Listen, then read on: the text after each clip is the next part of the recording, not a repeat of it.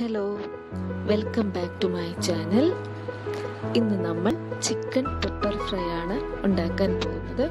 വളരെ എളുപ്പത്തിൽ സ്വാദിഷ്ടമായി ഉണ്ടാക്കാവുന്ന ഒരു വിഭവമാണിത്. അതിനായി സവാള, ഇഞ്ചി, പച്ചമുളക്, വേപ്പില, വെളുത്തുള്ളി ഇവയെല്ലാമാണ് നമുക്ക് വേണ്ടത്.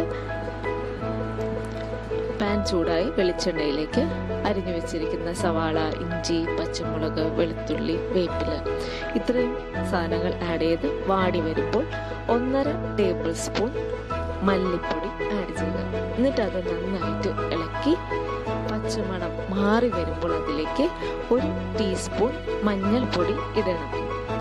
അത് നന്നായി പച്ചമണം മാറി മൂത്ത് വരുമ്പോൾ അതിലേക്ക്, ഇത് പെപ്പർ ഫ്രൈ ആണ്, കുരുമുളക് പൊടിയാണ് വേണ്ടത്.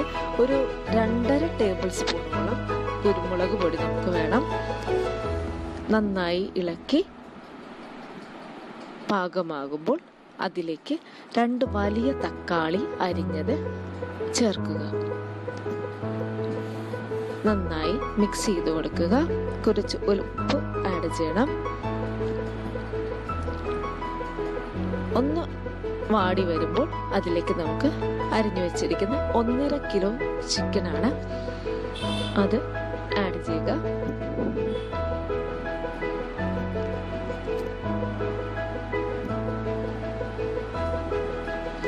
ചിക്കൻ ഈ പെപ്പർ ഫ്രൈ ഉണ്ടാക്കുമ്പോൾ വളരെ ചെറുതായിട്ട് നുറുക്കി വാങ്ങിക്കണം.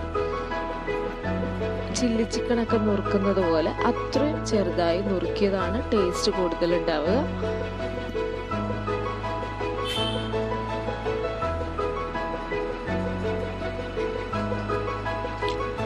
ചിക്കൻ നന്നായി ഈ നമ്മൾ പാകം ചെയ്ത് വെച്ചിരിക്കുന്ന മസാലയിലേക്ക് നന്നായി മിക്സ് ചെയ്ത് കൊടുക്കുക.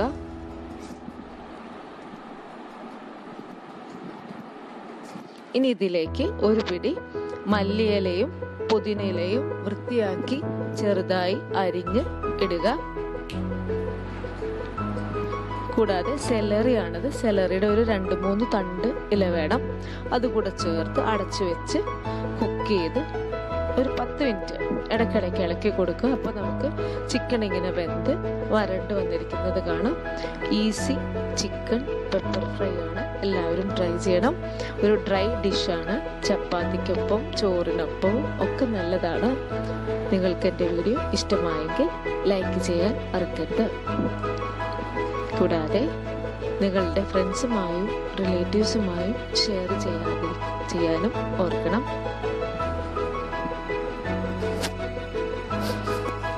ഇതുവരെ എൻ്റെ ഈ ചാനൽ സബ്സ്ക്രൈബ് ചെയ്തിട്ടില്ലെങ്കിൽ ദയവായി സബ്സ്ക്രൈബ് ചെയ്യുക. കൂടാതെ തൊട്ടടുത്ത് കാണുന്ന ബെല്ലൈക്കണിൽ ക്ലിക്ക് ചെയ്യാനും മറക്കരുത്. ഭാവിയിൽ എല്ലാ നോട്ടിഫിക്കേഷൻസും നിങ്ങൾക്ക് കിട്ടുവാൻ വേണ്ടിയാണിത്. Thanks for watching. Have a nice day.